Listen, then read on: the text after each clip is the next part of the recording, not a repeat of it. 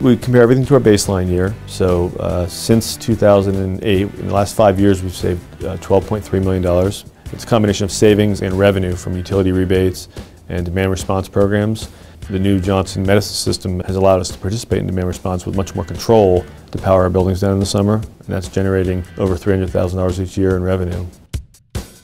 We've been able to take the dividend, so to speak, from the Johnson Control savings and invested in teacher training.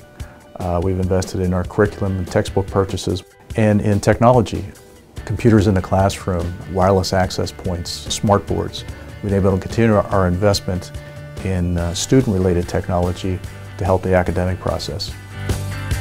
I think school board and community are thrilled with the financial savings. It's kept our taxes at actually at a 0% increase this year. The people in the buildings are more comfortable.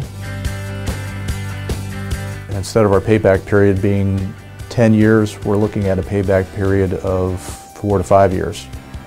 So that's been a big help to our budgets. It's helped by achieving a lower overall cost for overhead. You know, if we can minimize overhead and keep more money for classroom instruction, that's a bonus. That was our goal.